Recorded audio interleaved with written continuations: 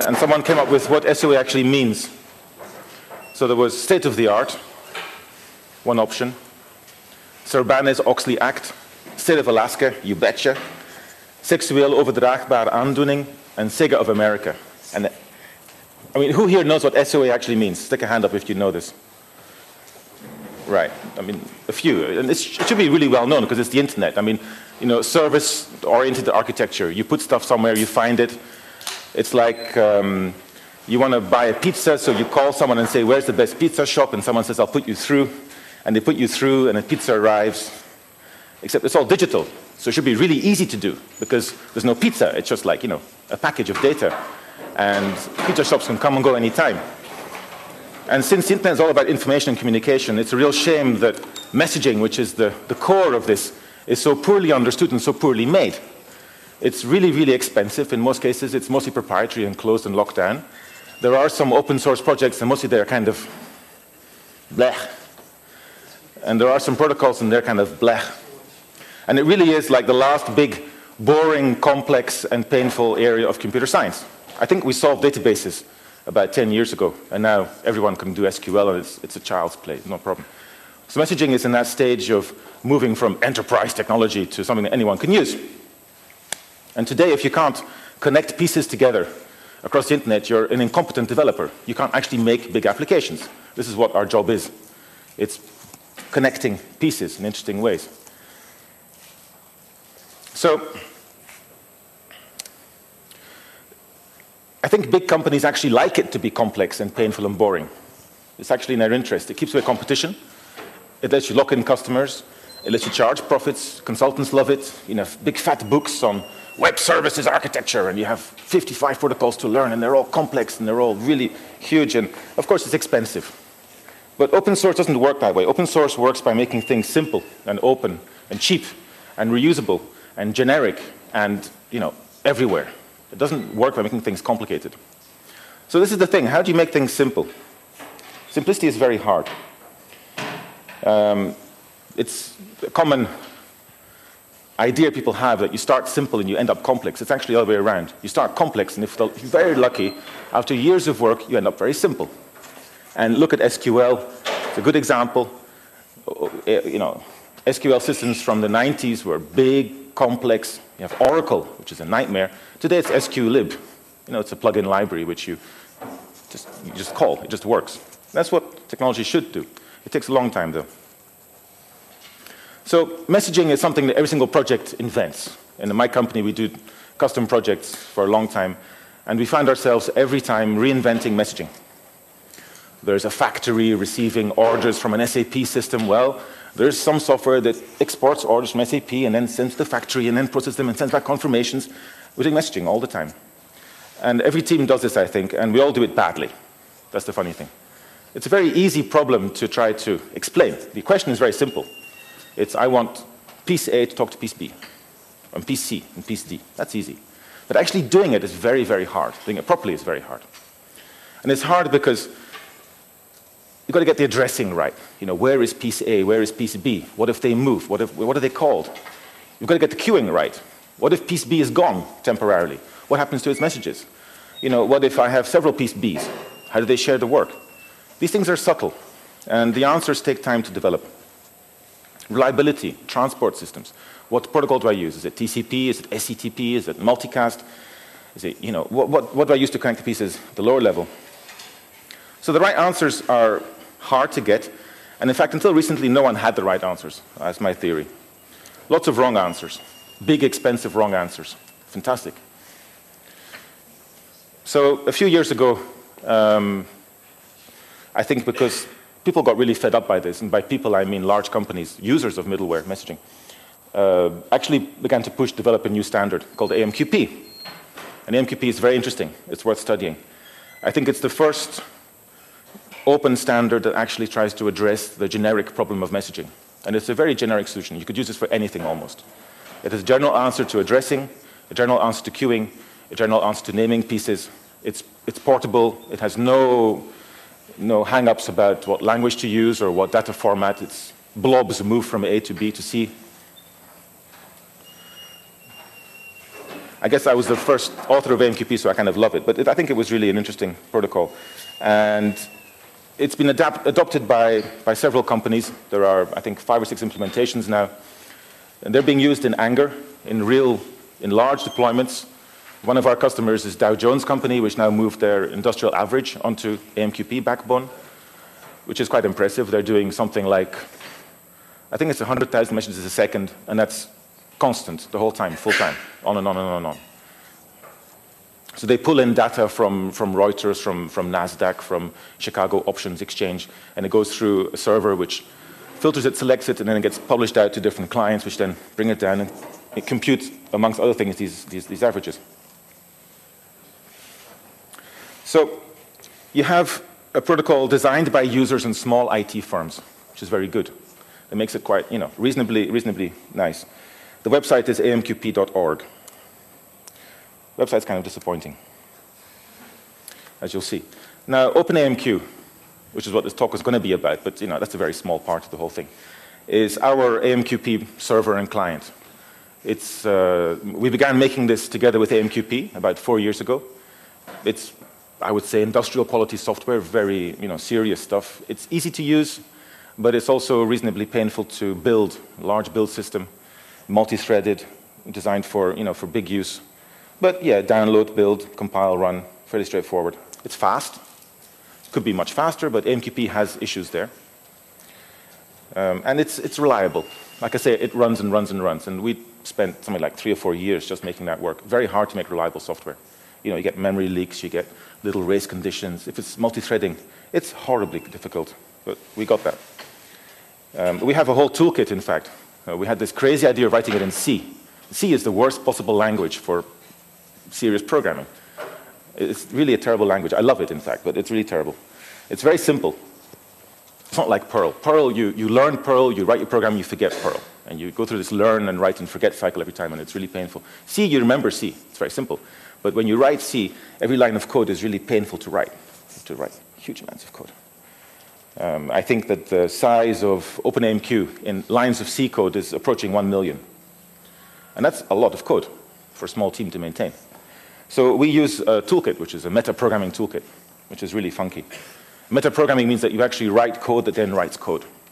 And what we do is we write code that writes code that writes code that writes code that writes code that writes code. It gets really crazy. But it does let us actually produce a lot of code very, very cheaply. So 1 million lines of code for OpenAMQ. The meta code is about 150,000 lines of code. And of that, I think only about 70,000 is really written by hand, and half is generated. And then that produces all the C code. Metaprogramming is a way to write very, very large systems which have a kind of a guaranteed level of reliability. When you generate code, you know what's in there. There's still handmade code in there, so there's still issues, of course, but they can be fixed. So that's on www.openamq.org.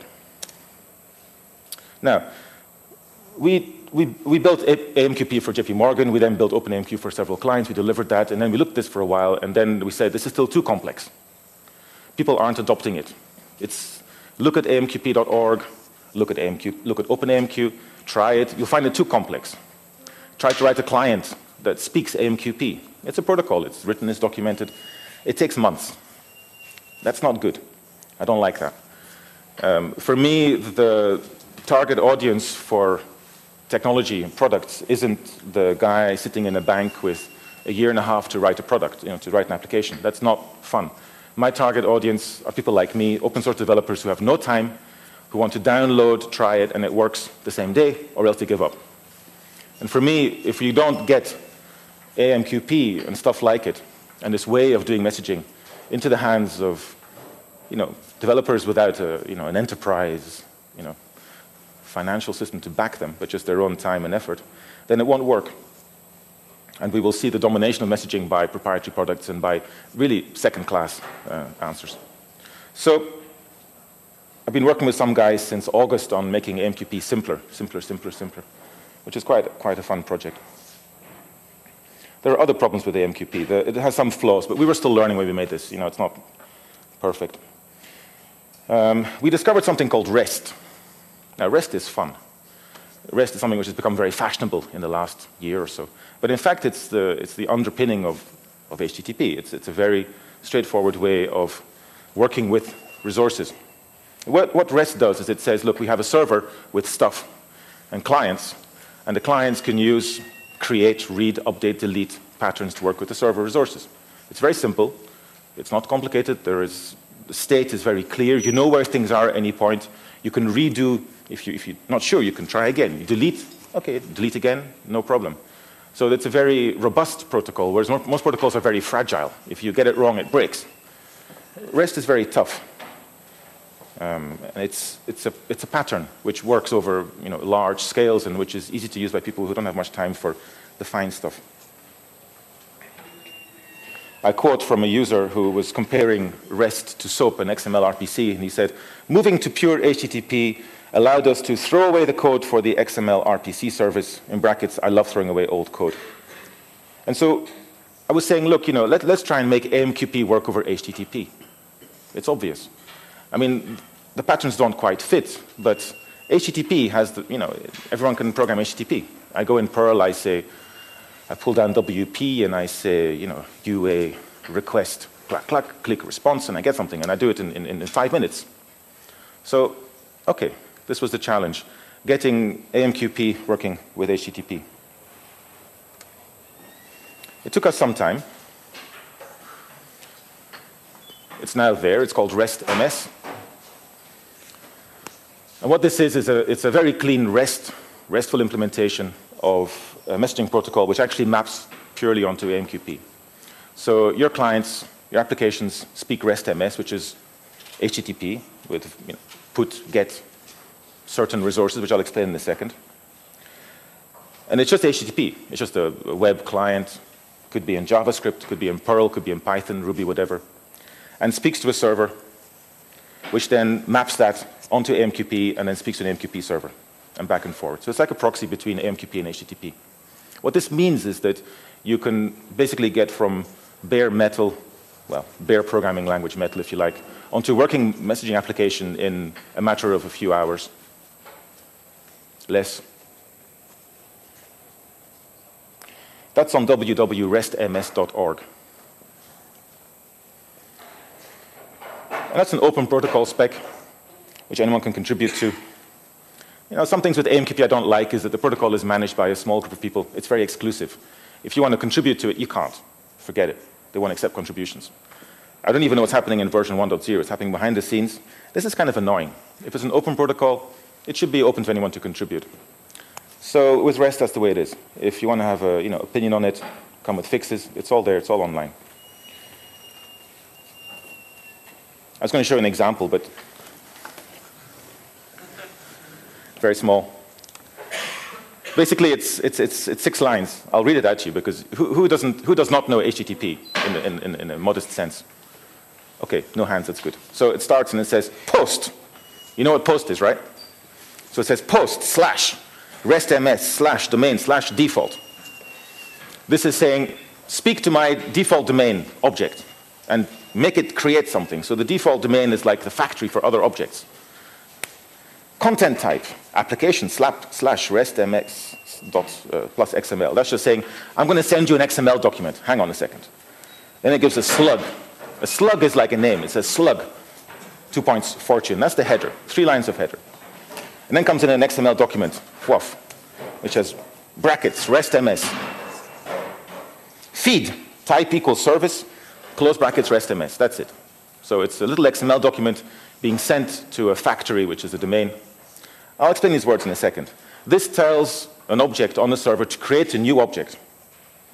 So the server does the creation of objects, and then it comes back with an HTTP 201 created with the location, which is the address of the object, which is a URI. And now the client application takes a URI, does stuff with it. When it's finished, it says delete on that object. So it can do read, update, delete on that object that just got created.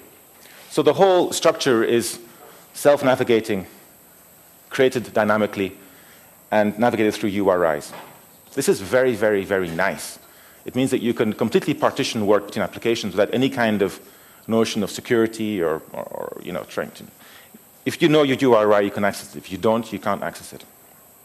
You can have public and private resources, and clients don't have to invent anything. Clients get information from the server, they use it, and they give it away. Okay, now I'll explain very briefly AMQP and RESTMS as architectures, how they work. It's actually quite simple. You have a board, and you have chalk. So the problem is you have applications here that want some kind of a service. They want to get pizza. And you've got restaurants here that have pizza. They all have pizza. It's digital pizza, so there's no real pizza. And there's someone in the middle that can actually tell you where the restaurants are and how to get the pizza backwards and forwards. So you kind of say like, okay, I want a pizza.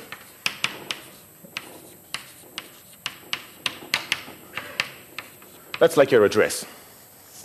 And someone here says like, yes, we have pizza. And in the middle, the request and someone's statement of we have pizza get matched up, and the request for pizza comes through, and it's pepperoni. And then that gets sent back a pepperoni pizza. So a few instants later, this pizza restaurant burns down in a ball of fire because the guy left the stove on too long and his wife was shouting at him. And this one is now visible, or it was visible before but didn't get paid attention to. So the thing about services is that they come and go completely randomly. Certainly as a user here, you have no idea who you're talking to. It's indirect, it's abstracted. This is very, very important. It's easy to make architectures. The problem is things change. And in all IT, it's change which is the big enemy. Stability is not an issue. Anyone can write, a programmer, a compiler for correct code. In on-current systems don't accept change, but change happens a lot. Here you can change stuff completely arbitrarily, and that's the magic of messaging. You can add and remove pieces, and they find each other dynamically. They do their work, and that's it. No state necessarily shared between them. And there are different patterns. For example, in this pattern, the message goes back through this central router. But in fact, that's not necessary. You can actually do very nice peer-to-peer messaging where you use the central point for address lookup, and then they talk directly. And if you know something like SIP, which is the voice over IP application that works like that, a central registrar for who's online and where they are, and then peer-to-peer communications.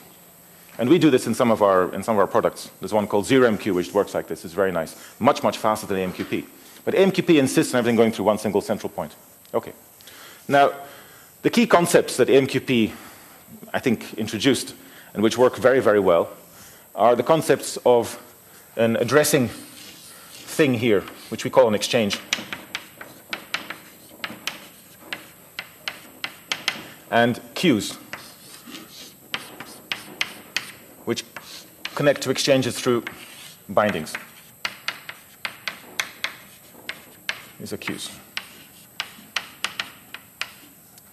I don't know how many E's here. Okay, that sounds about right. So queue binding exchange lets you create a queue. That takes care of the asynchronous aspects. If there's no pizza restaurants for a second, it'll wait in a queue. When one comes, it'll get its work. So queuing is essential to any kind of a robust system. And the exchange lets you then have a fixed point to talk to, but which then will handle the things that come and go. So you talk to a fixed point. You say, look, I want these and these messages. When they arrive, you get them in a queue. This makes sense? Okay, this certainly works very well. But in MQP, there's a few gotchas in there. For example, we have different kinds of queues. We have queues which are shared queues where you basically say, look, all my pizza orders will come in this queue. I get them one by one. I share them with different pizza restaurants. They're big, important queues. We also have little private queues, like I am subscribing to all, the gold price. I want these prices in some little private queue for me. They're in the same space, which is kind of messy. There's a few other problems with that as well. But, okay. RESTMS works very in a very similar fashion, but we use different names just to be annoying. We call these feeds. We call these pipes. And we call these joins. So a pipe is like a Unix pipe. You create pipes, you consume from pipes. It's a very simple metaphor. They have names, but they're server-generated names. You say, I want a pipe. Server gives you a URI, as we saw in the RESTful example. You then say get, which gives you a message. You say delete, which deletes the pipe. You get a message content, so you can access the pipe and what it has. The feed is where you send stuff. So feed would be for publishing information, for sending requests for pizza, anything. And then you connect the pipes to feeds. It's a very simple metaphor, and it works. And it actually maps onto AMQP in a kind of a nice way. It's not quite one-to-one, because in some of the feeds are exchanges, and some actually are queues. And that's where AMQP got it wrong, is that it actually mixes things which have the same basic semantics in two different places. It separates them out. OK. Enough of the lecture on that. It gets very detailed. We made an implementation of REST-MS called Zyre. So if you were online, I would say, look at Zyre.com now, but you can't. But I'm sure you will when you go home. Zyre.com has a, so Zyre is the messaging server. It's open source, of course. We began this last year together with REST-MS. And it's basically a proxy for, I'll show you how it works.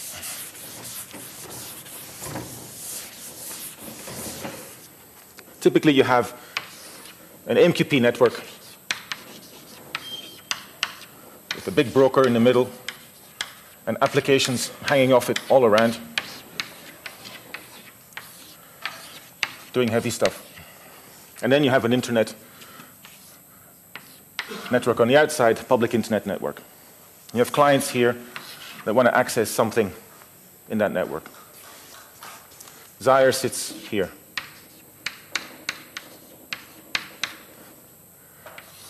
Speaks AMQP, and here speaks HTTP.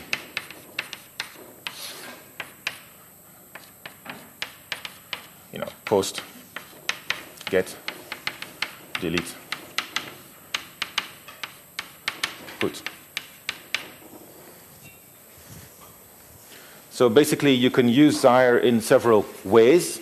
You can use it to create a web front end for an existing AMQP application, which is unlikely to interest anyone here because I doubt any of you do that. More interestingly is just completely ignore this part and just use it as a messaging server and just pretend it doesn't know. Just there's an AMQP engine at the back, not relevant. It's basically a very simple, accessible messaging system which speaks HTTP. That's all. I think it's always to do with the cost. Yeah, the cost of learning AMQP, writing an AMQP application, it's weeks and months. This is a big improvement over previous systems already, which used to be 6 months to a year. Getting, you know, JMS, reasonably good, still very, very complex. Doesn't do much more, basically. AMQP is good, but it's still too complex. In REST-MS, you pick it up. You should be up and running in a few hours. If you're using one of the libraries that we have, less time, a few minutes. And that's really the goal. I mean, the goal is to get this to be really, really accessible, really easy to use, and still deliver the same functionality. We lose a few things here and there. Some things we chop off, not interesting. Maybe they come back later when we actually need them.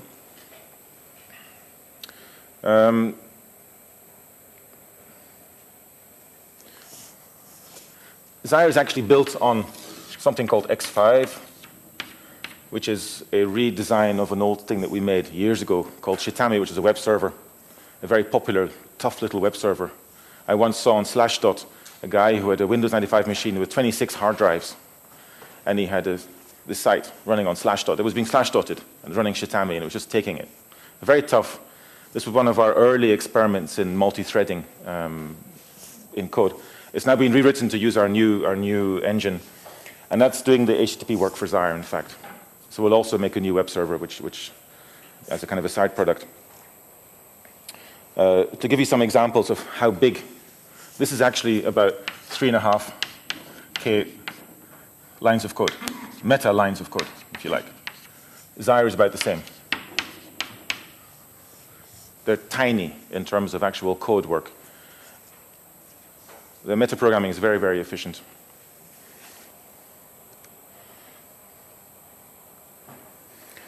So then we were saying, well, that's fine. We have this software.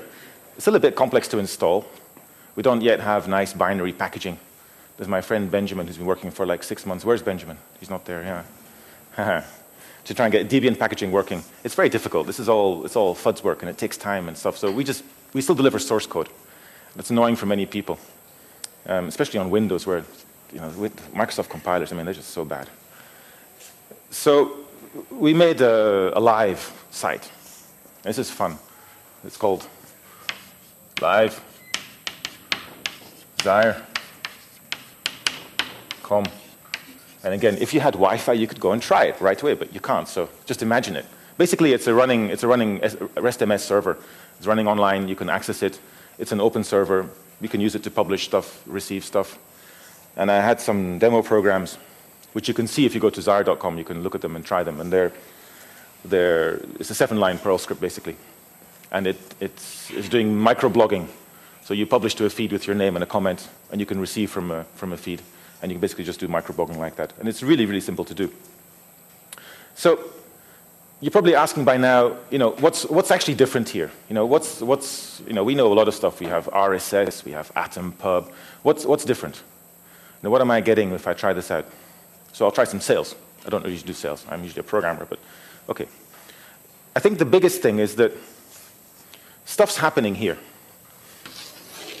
Interesting stuff, useful stuff, happening on the server on your behalf. The most interesting is queuing.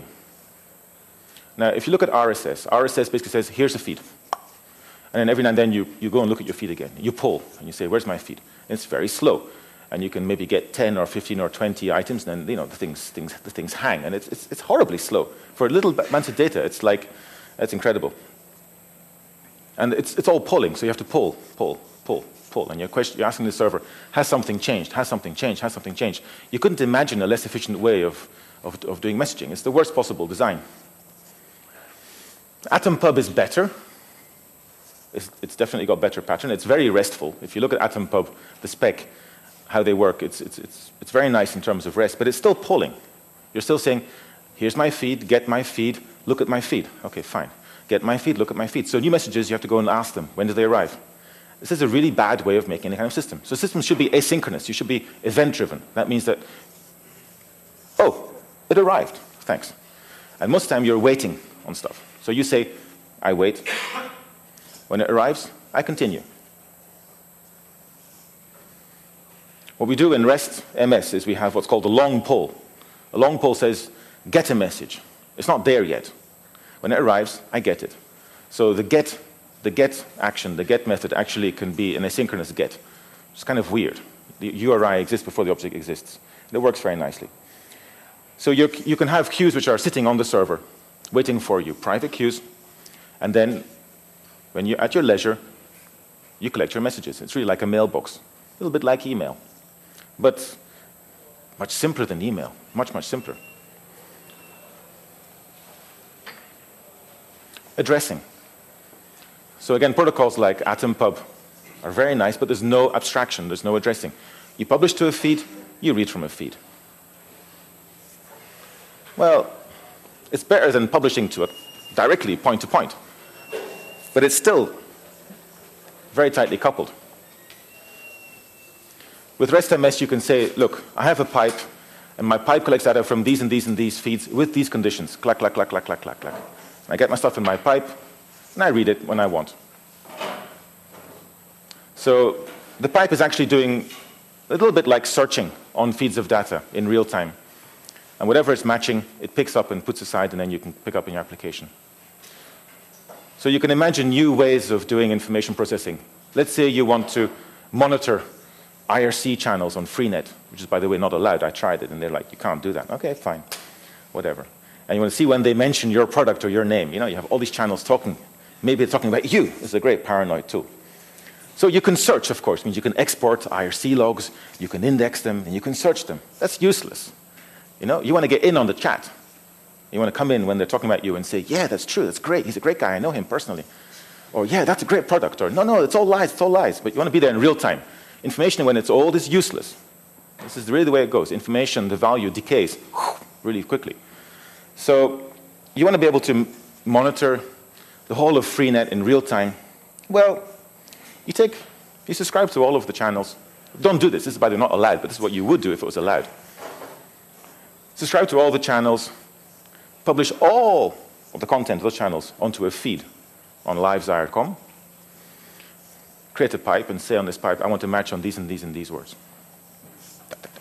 Read your pipe. That's it. That's simple.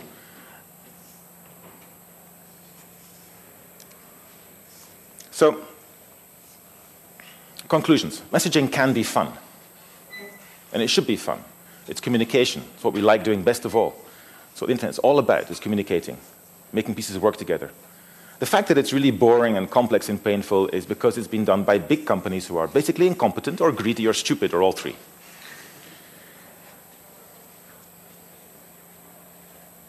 We have new open protocols that change the game. They really change the game. The messaging has been dominated by products, first of all, APIs, secondly, and protocols. Really, it's a very recent phenomenon. APIs are useless. That's ODBC. You know, it didn't get us anywhere. You want standard protocols where anyone can compete. You want open source products, anyone can improve.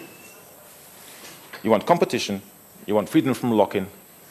You want the programmers actually fighting to make a better product. So, for example, with OpenAMQ and AMQP, you know, we found it was too slow. So we have some guys in Slovakia, friends of ours, FOSDEM. And they make a product called ZeroMQ, which is basically doing a lot of this work, but with no broker, and they're hitting 4 million messages a second with latencies of about 10 microseconds, just in software. Really extraordinary. This is competition. People saying, I can do better. And it's all open source. So you get the input from, you know, input from Intel, from other people helping us with that. AMQP is good. It's still too complex for me. It's failed in its mission of being simple and accessible. It's enterprise technology, which is really no good. All that means is that it's a problem. You want it to be web technology for me. So my advice is to have a look at RESTMS, try it out. If you're a Perl programmer, you're lucky because I made Perl classes which wrap up the basic objects in Perl. If you're a Python or a Ruby or a Lua programmer and you feel like it, then rewrite my class, my Perl class, and contribute as a class in other languages. Go for it. Try it out. Tell us what you think. It should, in theory, be simpler to use than XML RPC, much, much simpler than SOAP. And it should be very close to production ready. We're talking about code that's been, here's 3.5K lines of code that is new.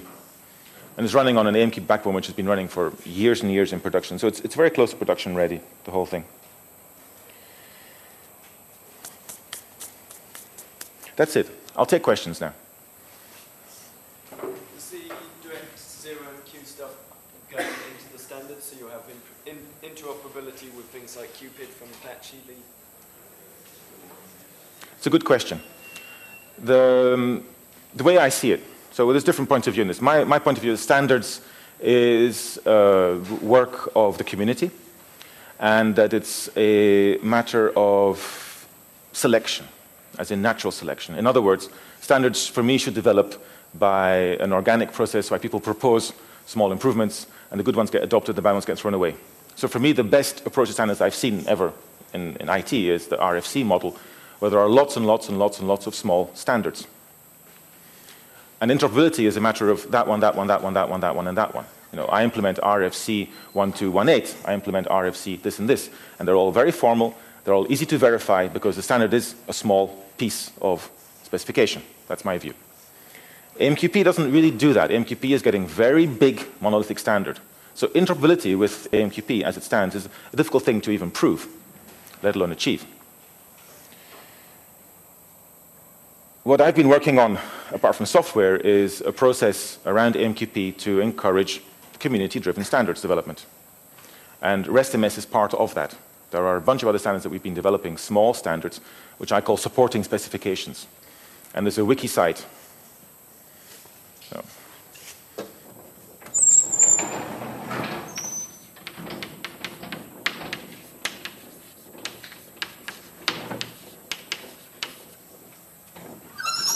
This is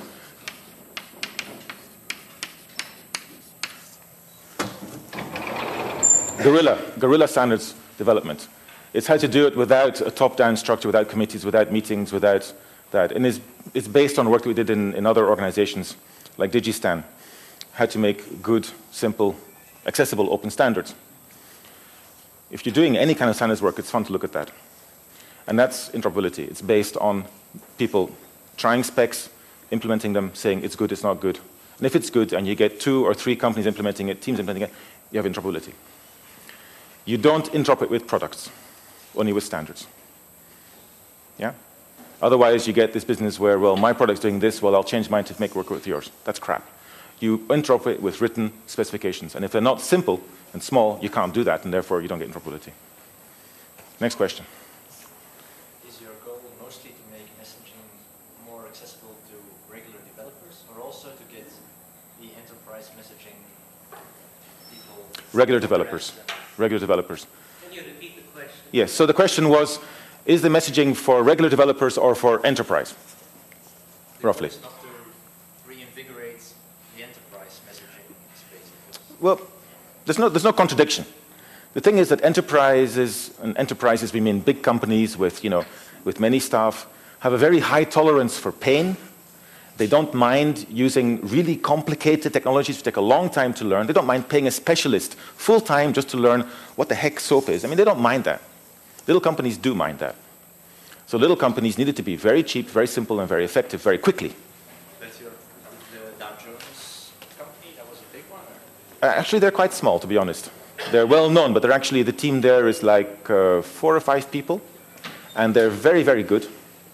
And they actually push us to make things a lot simpler, which was interesting. Exceptional. That's very unusual in large businesses to have that good team. But they were, in fact, a team that used to work at a small internet startup called MarketWatch, which was bought. And so they're very competent people. It's unusual. Most big companies are filled with very incompetent people. I don't want to be unkind, but that's the truth. And they don't really want, they want things to be comfortably difficult, make everyone's life in a certain way easy, big budgets, big projects, not necessary. So my goal is to really make this easy for people like me who are basically lazy. I don't like having to be really concentrated to understand something. I want it to be simple, to work automatically, to be, foolproof. It's more fun, and it's also part of the art. If you make software that good that it works for anybody, it's an achievement. Next question, Dieter.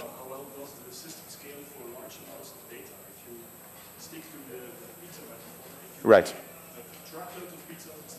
Yeah. So there are the volumes we talk about. So the volumes talk about, they go from anything from 1 message a second up to 5 million messages a second. That's the volumes we talk about in real life use that we see. If you're picking stories from the BBC, it's 1 per second. If you're lucky, if they're working really hard. If you are processing orders on the Chicago options exchange, it's 5 million per second. So obviously there are trade-offs in different ways of doing things. This guy here aims at that level. So if you want to see how to make stuff, if you want to see how to make stuff that can process millions per second, look at ZeroMQ. It takes a different approach. There's no broker. It basically is a library which you plug into your application, And you have to write applications very, very, very carefully, because if you make mistakes in applications, it slows everything down. And then the other end, I have RESTMS, which I don't think it's 1 a second. I think it's probably about 100 or 500 a second. But it's very chatty, RESTMS. And REST is very chatty. It's get my message, delete my message, get my message, delete my message, one by one. Now, you can batch it. So I'm not really worried about if I have 100 a second. I can make it 10,000 per second by batching messages, which we do a lot, also in AMQP. So the trick is you make it simple, you make it work, you find out where it's too slow, you make it better. You don't start by making it fantastic. Start making it simple and making it work. And then when people say, look, it's too slow for me, make it better. AMQP is somewhere here. It can do something like 100,000 to about 500,000 a second, depending on the implementation, which is more than anyone needs outside of certain large companies. Do you know any off-the-shelf packages to do things like persistence or workflow that fit into the OpenAMQ? You mean like choreography? Yeah, and things like, what's that awful TIBCO product that stores, used in enterprises that will, does queuing and message distribution, but also stores the data so you can request, I don't know, down, stop. Sure. I would say not my problem. The thing is that we work in layers. And this layer is about shoving blobs of data around the network between peers. We're doing addressing, we're doing queuing, we're doing simple APIs, we're doing simple patterns for reliability. That's it. On top of that, you can build all kinds of services, including... Right. That. Do you know of anyone else who's augmented the work you've done right. by writing extensions that use the protocol to add those features? No. What I was going to say was it'll come. So when you have layers that work and are trusted, people will build on that. Companies like TIBCO need to always raise the bar because they're selling stuff. Open source, we don't care. We can stay quite happily at one level and make it better and better. But it'll happen. People using TIBCO will say, well, why am I paying 10,000 per core per year for this when I can make it myself on top of OpenAMQ? Okay, go, make it. At the back, a question? No, at the front. I'm looking for a messaging solution. I found one that's quite similar, that's called APIX from Argon Laboratory.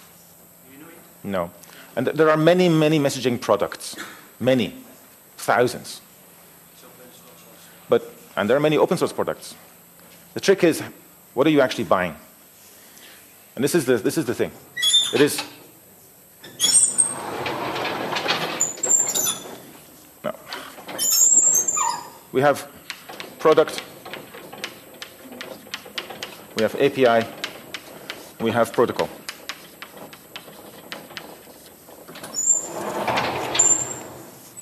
And again, you compare to SQL. You can be buying Oracle. You're buying a product. Well, if you're comparing Oracle to Sybase to Informix, you're not winning anything. You're just choosing which lock-in you're going to get. Now, open source, it's better, but it's still a product. You're still locked in. Okay, you have APIs. APIs are better, but APIs don't actually guarantee you very much because APIs are always extended, modified, and changed. ODBC, again, a good example. Now, so you want a standard. SQL 92, this is the way a select statement works. If you stick to that, it's going to be portable. And now suddenly you're free. And now you can take Oracle, put in MySQL, and if you stuck to that SQL statement, it'll work. So actually, when you're buying technology solutions, if you're buying products, you're just choosing a way to be locked in, unfortunately. APIs is better, but it's still not enough. This is the problem in Java, is Java's all APIs. You have JMS messaging. It's an API, and every single provider is different, and they all extend it different ways. So you're just choosing different kind of lock-in. So it's about standards. Standards are very important. DDS, yes, it's a protocol. It's patented, and it's not well documented, and yeah, okay, what can I say? I'm not a fan of DDS, not a fan of patents, indeed. How long do we have still? We still have about 20 minutes, so anyone that wants to ask more questions, please. Did anyone get Wi-Fi working in the meantime? Noemi, did you get Wi-Fi working? No? Oh, sorry. Okay. What happens if the broker fails? Do you have some kind of... Then you're in trouble. No, I'm just joking. Brokers fail. There are different answers to that question. The one I like best is the broker shouldn't fail. And in fact, we put our effort into making a broker that doesn't fail, which is more fun than making a solution for when a broker does fail. So it's like, I have a car. What happens if my car breaks? Well, what we'll do is we'll sell you 2 cars. And then we'll drive behind you with the second car all the time. The first car breaks, you jump in the second car, you carry on. It's fantastic. This is what they do. I'm serious. Okay, it's called a backup broker. And you actually have 2 brokers running and 2 big machines. And the one is going vrrr, the one's going vrrr, and this one dies. So then you switch over to the backup broker, and then you hope it all works. Nah, useless. This is what enterprise likes, but it's useless. It's really a bad way of making reliability. The machine could break down, not the software. Yes, machine could break down.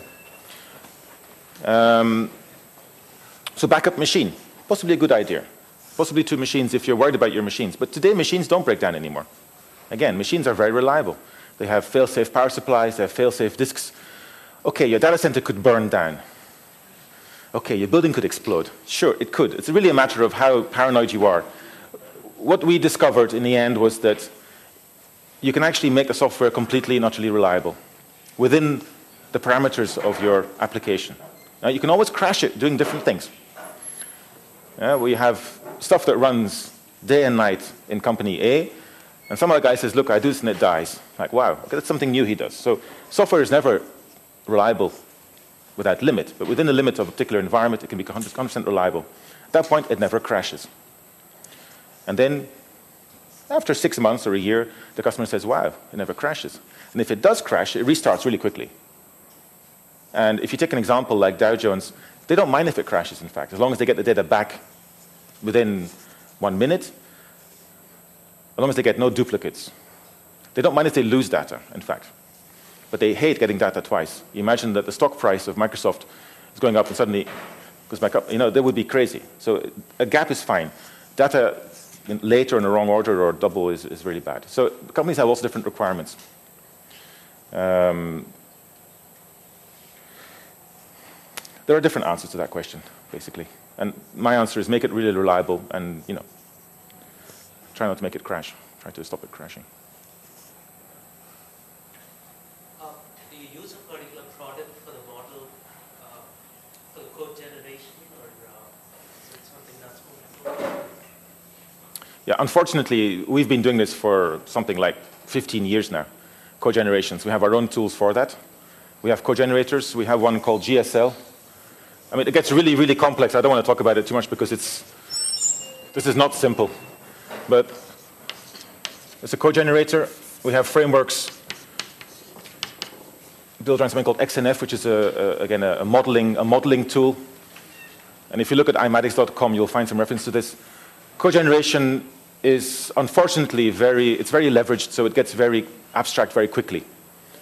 And that's a bit of a shame. It means that people don't understand what we do. In fact, when we write software, we invent new languages, meta languages, modeling languages, which describe protocols, describe state machines, describe classes.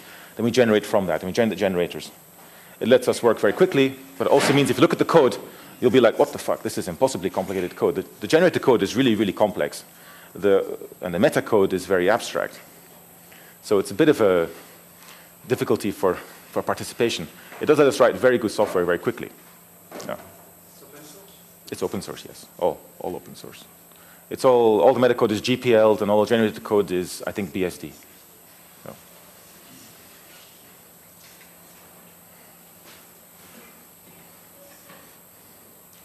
Okay, hands up who here is for the next speech and not my speech, just to see. Well, thank you. Okay, thanks, guys.